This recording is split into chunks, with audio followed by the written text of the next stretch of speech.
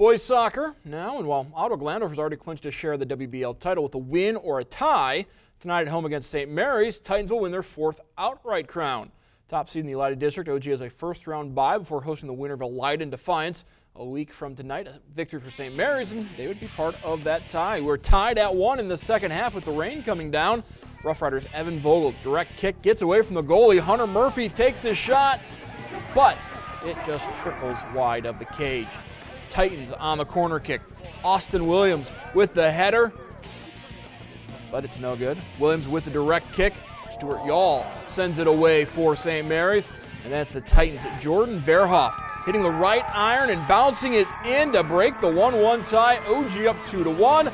Titans win by that final score, so OG wins the outright WBL volleyball and boys soccer championships this evening.